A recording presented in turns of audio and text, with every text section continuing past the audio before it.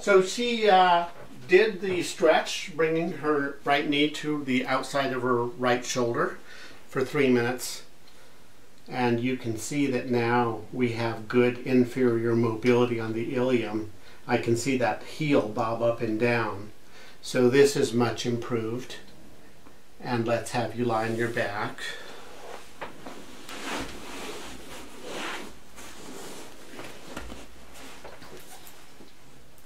And now there's greater excursion. When I take up the slack, there's a greater degree of motion. And now I can spring it, and it springs forward and then it bounces straight back. Okay? So we did gain mobility in this direction.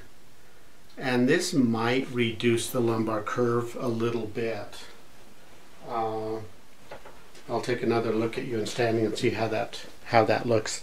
But that's how you gain mobility when someone has what's called a bilateral anterior ilium, where the pelvis is stuck forward.